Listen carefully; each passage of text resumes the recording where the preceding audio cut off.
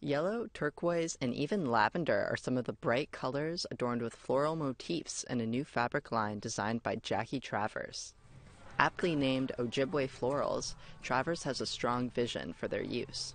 Ribbon skirts, of course, exactly, and ribbon shirts and star blankets and little dresses for little girls, shirts for boys. I want to see Indigenous people wearing them. Born and raised in Winnipeg, the multidisciplined Ojibway artist from Lake St. Martin First Nation is well known for her bold, colorful paintings. But she says designing fabrics has always been her dream. I've been wanting to do fabrics for like 10 years. When I was a kid, I wanted to be a designer, right? And that just never happened for me. I kind of shifted towards being a painter. I wanted to be an artist after that. Painting led her to a fine arts education, where her style and culture wasn't always respected. But she says that's how she knew she was doing something right.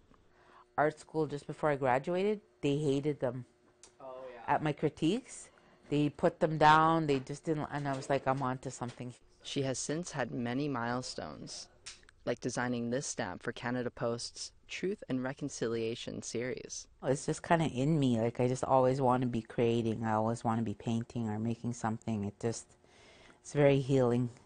It was during the pandemic when she realized her dream of working in textiles, thanks to the surge in people learning how to sew. So during the pandemic, which I pretty much gave up on ever having my own fabric line, I started making appliques.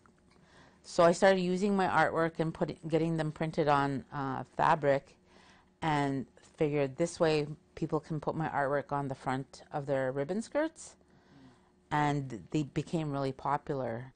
Her work got the attention of Siltex, a textile supplier she had contact with a decade prior. Thanks to their partnership, Travers's fabric and ribbon designs are now available in over 50 stores across Canada and the United States. I was like blown away that people really wanted to buy the fabric.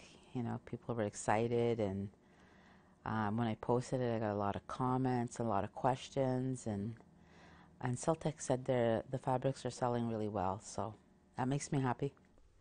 And the demand is huge, becoming the most anticipated pre-order in Siltex history. 90% of it sold out before stock even arrived, and work is already underway for her next designs. When we create the next line of fabrics, we want to have some butterflies and some dragonflies and maybe some ladybugs and hummingbirds. Until then, Travers continues working on her art, something she never wants to stop. I always feel like time is fleeting, so I should always be creating. I want to do as much as I can, leave as much as I can for my children and my grandchildren. Jonsa, APTN National News, Winnipeg.